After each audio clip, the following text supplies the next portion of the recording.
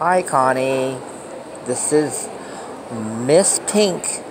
Anyway, Miss Queen, I am at San Diego State University right now, and it's about going on 2 o'clock, and I'm having some snacks right now before I go off to Grossmont Sharp Hospital. And then after I go to Sharp Grossmont Hospital, I'm going to Coronado.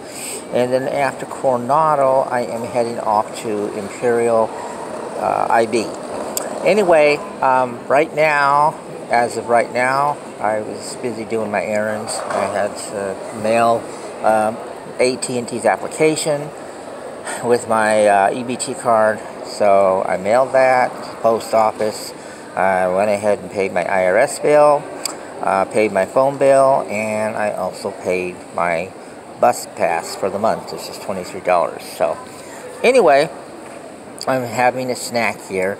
But as I was telling you, that was really the youth of my life. 18 all the way until I was 31, okay?